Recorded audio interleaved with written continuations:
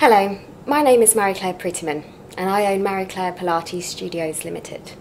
I've been nominated in the Business Mother category of the Venus Awards for Southampton, sponsored by the Southern Daily Echo.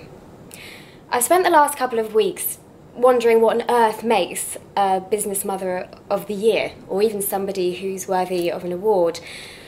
And all I can think of is maybe it's somebody who successfully juggles both their family life and their business life. If that's all it is, well then I can do that.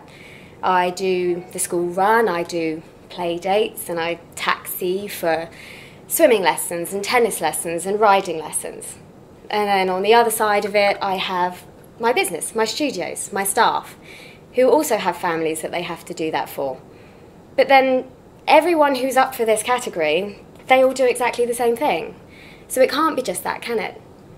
So maybe it's someone who has something a little bit different, or somebody who has more trials and tribulations than the next person.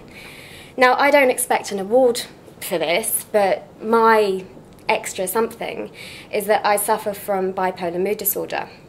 Now, again, as I said, I'm not expecting an award for that, but if you've ever suffered from depression, or mania, or any mental health disorder, or any illness at all that you can't see, but it is as real and as painful as a broken leg, then you'll understand how difficult it is for me as a person to juggle my family life, my business, and everything else that goes in the middle.